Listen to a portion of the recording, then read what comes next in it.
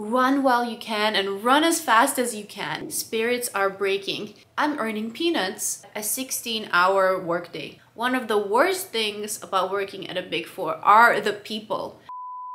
Hello friends, today we will be talking about how come everybody's quitting the Big Fours. Today actually marks my 3rd year anniversary of joining KPMG, and I consider myself one of the people who stuck around. From the original cohort that joined in 2019, only me and another person have remained.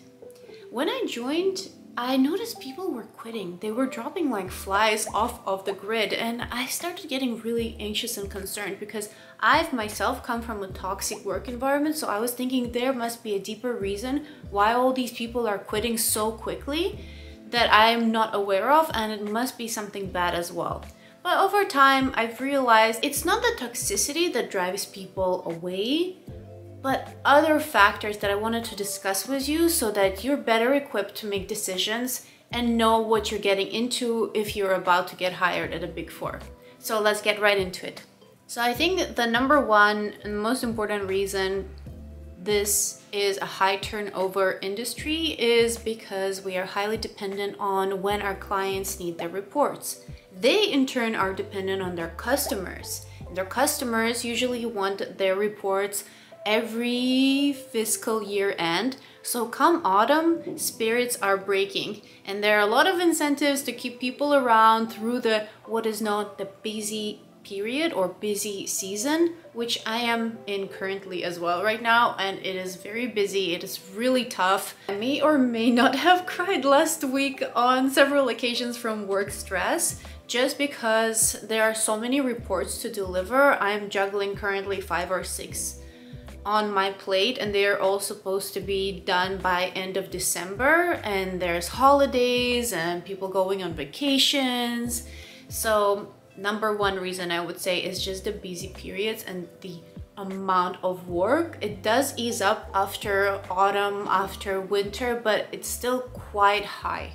Okay, number two reason is just the work environment and the work culture. There is a specific type of person that gets hired to work at a Big Four, and even though we're all different and we're all special snowflakes, there are some traits that we share, one of which is being a high achiever, or a streak for perfectionism. So watching people around you that you admire working really hard weekends and evenings creates this pressure for you as well to excel in large quantities. So you just put this pressure on yourself. Nobody's really, driving you, and there's nobody standing with a whip over your head, but you yourself just want to do this watching others. So it's really the culture of extreme hard work. Just this week, I had a touch point with a manager at 9 a.m. who told me he went to bed at 3 a.m.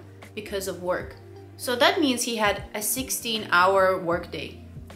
One of the best things about working at a Big Four is all the amazing people you get to meet internally and on the client side. You get exposed to different opinions, you hear their stories, you pick up lots of skills.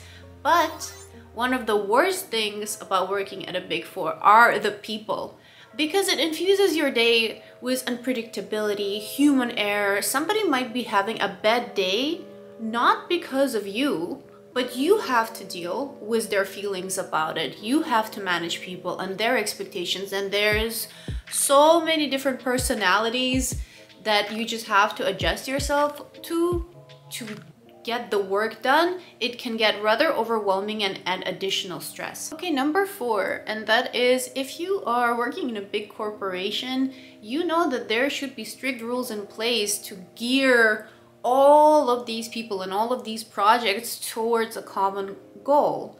And like I've described in my salary videos previously that I'll link, I always get the site wrong, but I'll link somewhere here. If you want to address the structure of your salary, you're going to have a lot of pushback because it's already well established. Even if you say, I'm earning peanuts, if those peanuts fall in the bracket that has been set out for your level, it probably won't change. Now, there's also a very strict hierarchy in place that goes like this.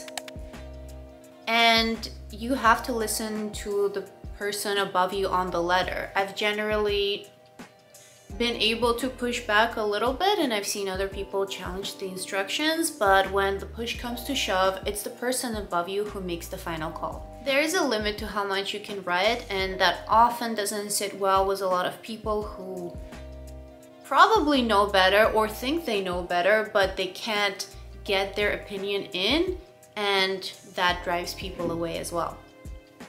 Because people are quitting, it builds hysteria and also breeds discontentment. I've observed periods of time when the general feeling has been run while you can and run as fast as you can, but it ebbs and flows. During the high tide periods when people are quitting in droves, people who remain have to pick up the bits and pieces of work of those who have left. I've myself been in a situation where every single person on my engagement has quit within several weeks of time, and I've been around for only a year, and it was extremely difficult for me to pick up their pieces and to figure things out. I'm honestly shocked at how I managed to pull through, but I think that puts a lot of pressure on people, just the lack of resources and the lack of guidance. So if you're a junior consultant, there are not enough seniors around. If you're a senior consultant, there's not enough managers around to guide you, or they don't have enough time. Doesn't often happen, but when it does, it hits hard. Okay everyone, this is your favorite part of the video, and that is the conclusion. And the conclusion is, take everything I said with a grain of salt, but don't be salty about it. Clearly, as I've mentioned, this is my third year, the Big Four, and I found a way to manage my time and people's expectations. And I've noticed people either stick it out for 20 plus years or they quit within the first several years. But if you are able to find your spot under the sun, it can be a great asset to your skill set and look good on your resume. So it opens quite a bit of doors for you. If you have any questions, feel free to drop them in the comments below.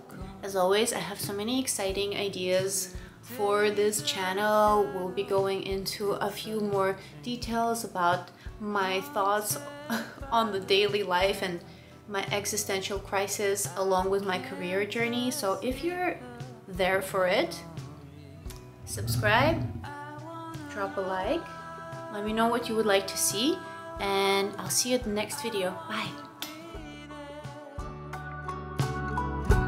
If I tell you